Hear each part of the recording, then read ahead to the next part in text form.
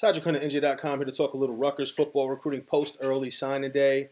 I want to wish you guys a Merry Christmas, all the Rutgers fans of the land and all the NJ high school football fans taking the time out of their days with their families and friends to have a listen about what's going on as far as Rutgers football recruiting.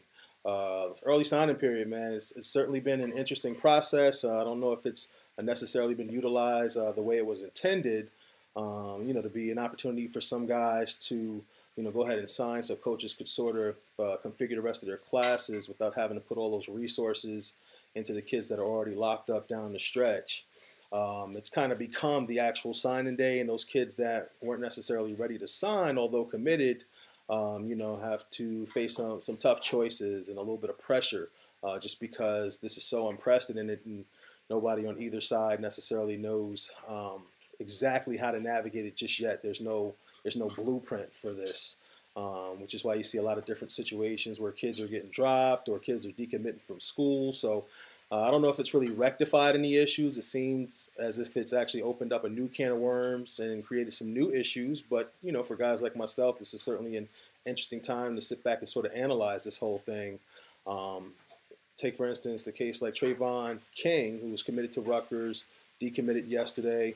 I know a lot of other guys aren't reporting it as a decommitment. There's been talk of him being dropped and things of that nature. But to act as if, one day all of a sudden the staff woke up and thought, you know what, this kid can't play, we're going to drop him. I think that's just ludicrous. What happened here is just a result of this process. And if you want to call it sort of a mutual decision to split, that's fine. I included that in my post yesterday. But to act as if he was just dropped, out of nowhere is just a little bit silly. I actually did a post with Travon, I believe it was the day before signing day, where he clearly stated that he wasn't going to sign early, and that had been the overall feedback I had gotten to him for a long while now. And being that this is such uncharted territory, the staff can say, hey, there may not be a spot for you at the end of this rainbow if you don't sign now. A kid like Travon, said, hey, if that's the case, you guys have to do what you got to do, and I certainly understand.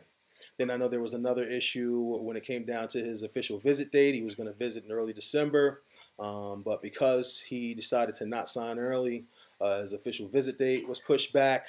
And then, obviously Rutgers is doing a nice job adding prospects to this class, some at the position that maybe he was projected to play. So then there was some discussion as to whether he'd be able to play the position that he wanted to play if he didn't sign early. So at the end of the day, I think just mutually the two sides went their separate ways. I mean, they were in contact as recently as yesterday. So there is some discussion there. I mean, Travon King, from what I gather, is a player, that the staff wanted at Rutgers. But at the end of the day, it just didn't work out. And look, nobody's wrong for that. Nobody's the bad guy for that. I mean, this is happening throughout the entire country. No one is immune to that. I think we're all just kind of learning how to navigate this new process. I think it definitely benefits the coaches more than the kids, simply because, a lot of these staffs may not even be there by the time these kids arrive on campus, and obviously they get to save on those resources of having to recruit these guys to the end and can now kind of start to focus on their teams. So I think for those guys, most of those guys, unless you're Nick Saban, obviously are pretty happy about the way things are going. But for some of the kids, it's certainly something to think about. And I absolutely have, no problem with a kid, taking his time to make the most important decision of his life. This is Todrick Hunt, NJ.com, signing off.